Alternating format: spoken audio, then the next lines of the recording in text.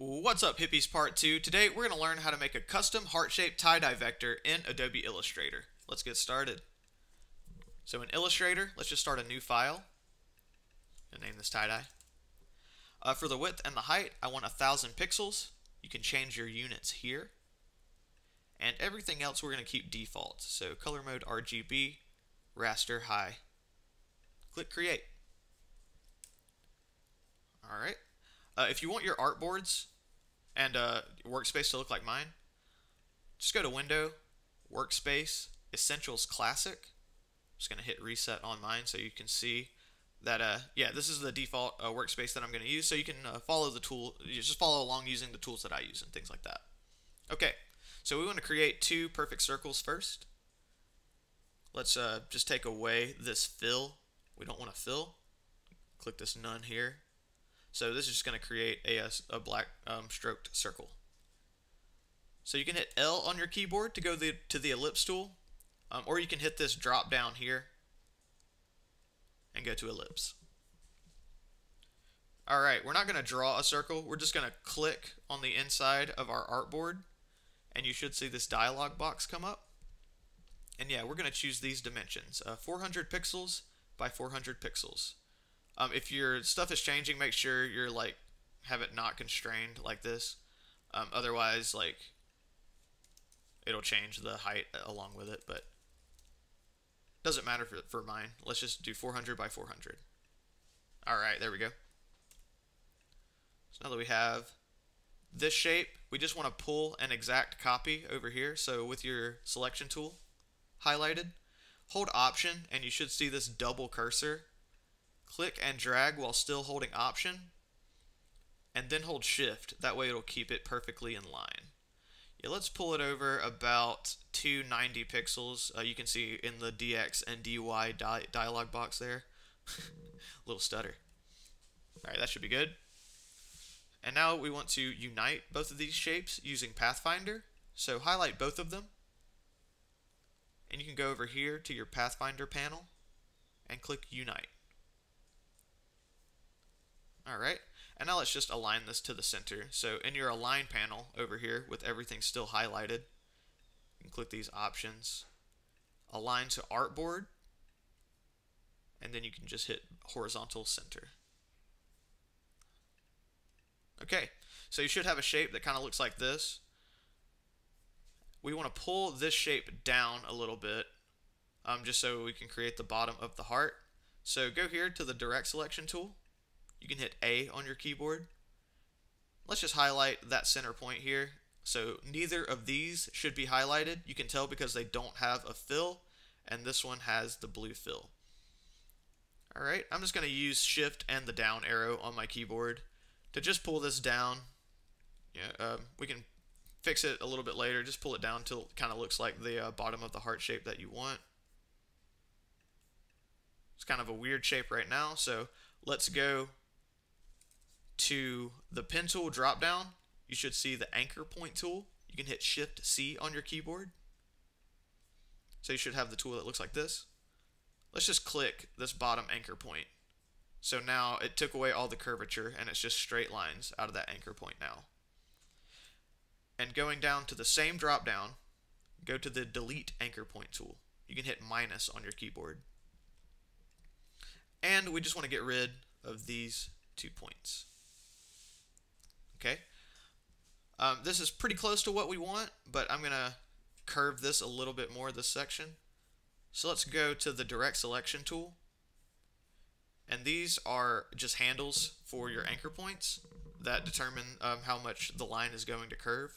Click and drag this handle down. You can hold Shift so it doesn't go crazy over here. Just hold Shift and pull it down. And let's pull it down to about right here. And let's click this point with our direct selection, and we can pull it down roughly the same amount. It doesn't have to be perfect. That's kind of the point of this tutorial, is you can do it with any shape that you want. It doesn't have to be perfect. So let's leave it like this. I can see that this side maybe is a little less curved than this side. That's okay. It doesn't matter. Let's just keep it like this. Alright, so let's go to our selection tool now and highlight everything, and we just want to align this to the horizontal center and the vertical center. So now our heart is perfectly in the center of our artboard. Alright, now we're getting to the fun part. We want to create a big spectrum stroke around this. So highlight your heart. Let's bump this stroke up to 30 points. That looks pretty good. And now let's go into our swatches. You can hit this icon, or you can just go to Window and Swatches. Either way is fine. And we want to hit this like more options here. This like little three row icon. And you should see this drop down menu. Let's go to Open Swatch Library, Gradients, and Spectrums. I'll leave this here so you can see everything. And you should see this new Spectrum Swatches panel come up. And we want to click this third one here, just called Spectrum, just the brightest one. Okay, that looks good. Now we want to create a bunch of copies of this circle. So let's highlight it. Let's go to Effect, Distort and Transform, Transform. Let you see that. Okay, make sure your preview is on. Let's turn this down to 93 on the vertical and horizontal scale. We can keep 0 pixels for these. Let's not rotate it at all. Keep all of these options like you see here. We don't want to scale the strokes and effects. And for copies, let's just go 30. We'll leave a little space here. Maybe I want to go down to 92. Maybe even 91. This little bit of space here is fine. We won't worry about it. But yeah, let's go with 91. I changed it a little. And yeah, once your options look like this, just click OK. Alright, now we want to separate all of these shapes. So let's, with it still highlighted, go to Object, Expand Appearance, and now you should see we are able to edit all of these strokes. Okay, and they're grouped still, so let's go to Object, Ungroup. So now we should be able to select each of these heart shapes individually. Alright, and to get the tie-dye effect, what we're going to do is rotate the angle of the gradient within these shapes. So let's go here to the gradient panel. You should have your stroke selected and yeah, be able to see the gradient here and be able to edit it. But we're only going to edit this part, the angle. And we're going to go 20 degrees at a time. So let's go 20, click this third one, and go 40. And just keep doing this pattern, 60, 80, all the way to 180. Zoom in a little bit, see it a little bit better.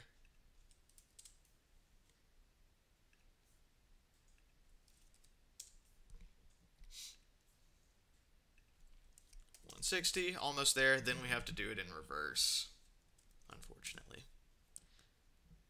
Alright, they're getting a little bit harder to select from here. So let's go, we got to go negative 160. Negative 140. Negative 120. Yeah, we're just counting in reverse. And yeah, the strokes are kind of like going into each other at this point.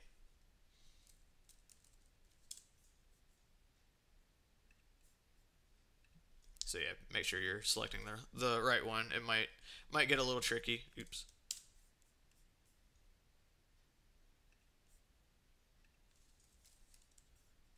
Just gonna get these close. Yeah, they're getting real far into each other at this point, but that's okay.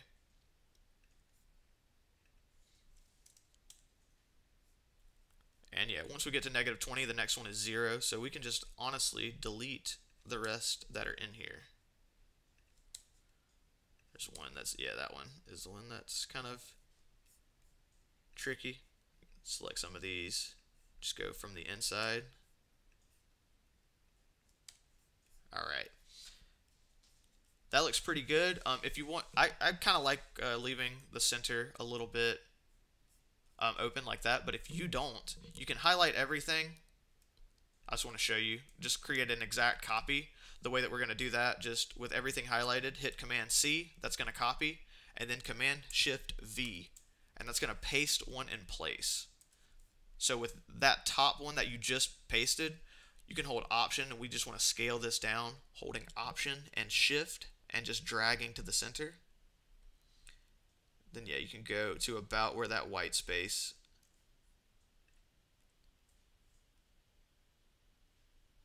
Oh no, I forgot a step. So scale that down, and we want to send it to the back actually.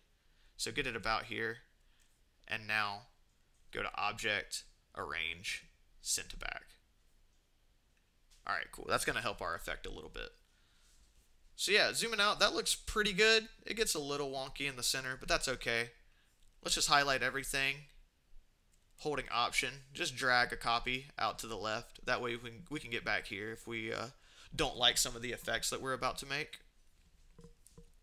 But this is where you can get a little bit experimental. So highlight everything. I'm going to show you how I make the tie-dye effect, but it looks pretty good here. But yeah, with everything highlighted, go to Effect. Let's go to Stylize. Oops, sorry. Let's go to Distort and Transform first. And let's hit Roughen. Okay, that's already a pretty crazy like tie-dye fill. I like that a lot. But you can adjust these options. I like to go Relative and Corner. If you get Smooth, it'll kind of give you this like bubbly effect, which is nice. But I'm a little rougher along the edges myself, so make it a little rough. But yeah, let's go to about 3 for the size. The detail, you don't want to go too detailed. That looks cool. I kind of like, let's go Dirty Dozen. So 3% and Dirty Dozen. Yeah, with relative and corner points. And click OK. That already looks pretty cool. But yeah, if you want to just keep playing with some effects, highlight it again. Let's go to Effect. Let's go down here to some of our Photoshop effects. Let's hit Ocean Ripple. Okay, this can take a long time to like render here sometimes, so I'm just going to crank the ripple size all the way up to 15 and the ripple magnitude to 3. Feel free to play with all of these options because you can get some pretty cool effects. This is not necessarily the only way to do it, but this is what I'm going to choose. Ripple size 15, ripple magnitude 3.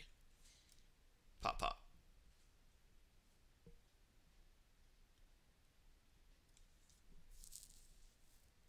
Give this time to actually render. That looks pretty good. Gives us a little bit of a, just kind of randomization in it. So I'm going to highlight all of this again. Let's do one more effect. We're just going to go to Stylize and Feather. And yeah, again, this can take a little while to actually just get your Illustrator to render this, because it's a lot of colors and a lot of effects on top of each other.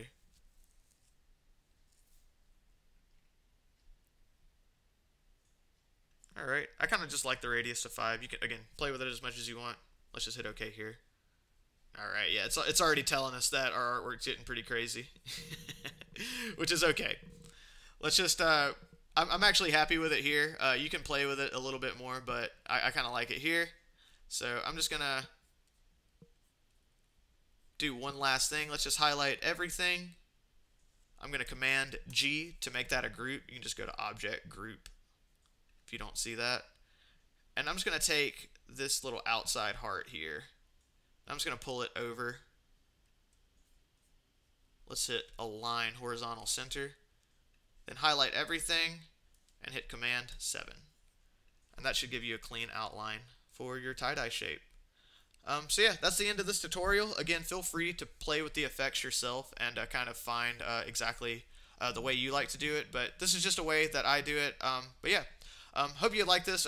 Shout out to Alven for requesting this video. And yeah, really close to 1,000 subscribers. So thanks everyone for watching, and yeah, learn and design with me. I really appreciate it. Thanks. Bye.